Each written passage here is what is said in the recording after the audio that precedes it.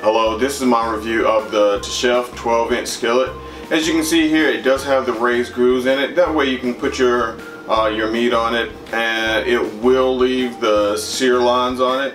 I cooked a steak earlier and it did leave lines on the steak, so that way when I'm cooking steak, fish, or burgers, I can grill it and it will leave those sear marks in it.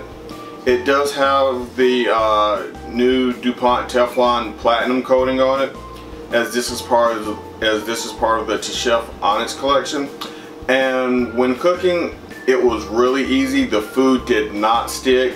It was just easily able to slide across the skillet really easy.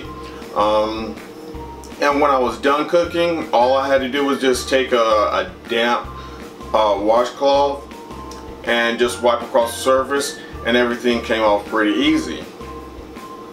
The skillet, it is a nice way. It conducts heat very well, so that's another thing that I like.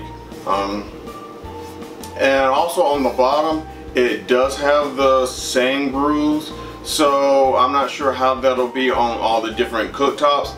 I have the electric eyes and it cooked pretty well. The heat transferred evenly. It would cook great with a gas stove. I'm not sure how it would work with an induction or a ceramic cooktop, but on the electric eye it works great.